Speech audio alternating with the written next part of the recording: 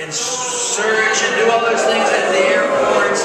So it's the idea that they don't even need, they can write their own search warrant. The person during the searches can write their letter to search us. It isn't approved by the courts. So we've literally thrown our Fourth Amendment out. And the founders were so emphatic about it. That was one of the incentives, you know, for the revolution. They were sick and tired of the military coming and invading their houses and doing all those things. So they wanted our privacy. They wanted us protected.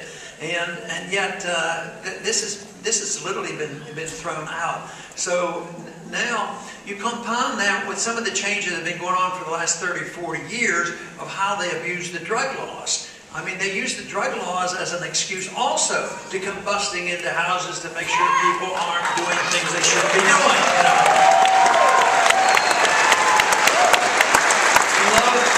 And lo and behold, sometimes they bust into the wrong houses, and I bet you'd be surprised, sometimes innocent people die that had nothing to do with what's going on.